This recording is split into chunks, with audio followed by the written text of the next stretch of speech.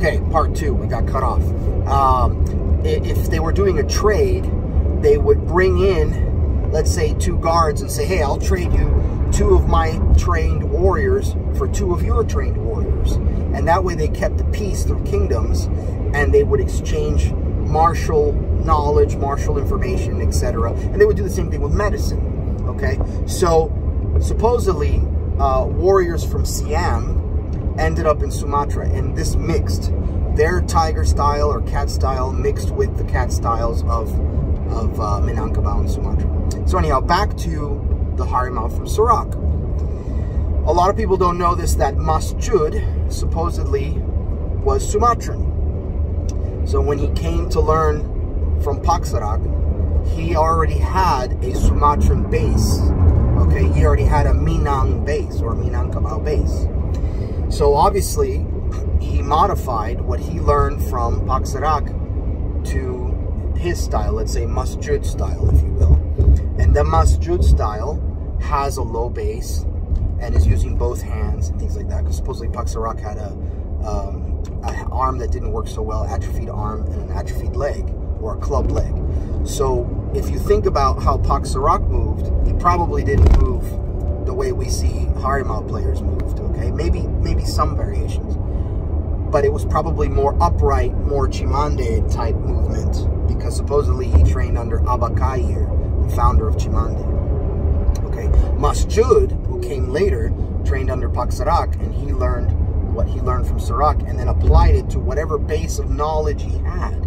Because what happens when somebody learns Sarak, they don't give up any martial training they've learned before. Instead, now they learn to see what they had before through the filter of Sarak, through the filter of the martial science behind Sarak. And what is that? That's the geometry, that's the physics, that's the body mechanics, that's the understanding of different principles of motion and principles of energy, okay? So, where do we see Harimau and Sarak? You see it in the Jurus, okay? It's hidden and it's codified inside the Jurus. For example, if you look at the Jurus from Uncle Maurice or Uncle Paul de Tours, and even Uncle Willem de Tours, it's constantly coming in and out. There's always level change. There's always movements where they're going high to medium to low, back to medium, back to high, or high to low, low to high, okay? And if you look at Minangkabau Kuda Kuda training, you have 28 Kuda Kuda, which is like an alphabet. And that alphabet is 28 possible variations of movement once you link them together, and it's constantly going high, low, medium, low, high, low, low, low, medium, low, however you want to organize it, or however you improvise it, okay? So one of the trainings that's constantly done in Sumatran training, or Minangkabau training, is this idea of Kuda Kombinasi, where you're combining your Kuda Kuda so that you can move from anywhere, point A to point B to point Z, wherever you want to go on the alphabet, and move 360 degrees without any problem, without effort, or effortless, okay?